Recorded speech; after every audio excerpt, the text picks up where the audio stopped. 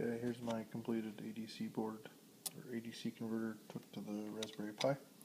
So I have this cable, and I just put these pins in, 13 on each side. Got the ADC here, hooked to the SPI to the Raspberry Pi. Then from here to the thermisistor, here's your resistor that I also put on my Dallas W1 sensor. Here, 4.7k ohm resistor. It's also in a cup of water. If you can see that. It's not showing up tonight. I think my lighting might be a problem. But anyways, it's 1 degree off, so 1 degree from each other. 65 degrees on the resistor, 66 degrees on the W1 probe, which I'm happy about.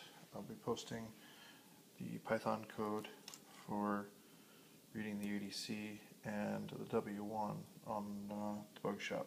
And I'll post, I think I already posted the ADC wiring. If I didn't post the ADC wiring, I'll post the ADC wiring as well.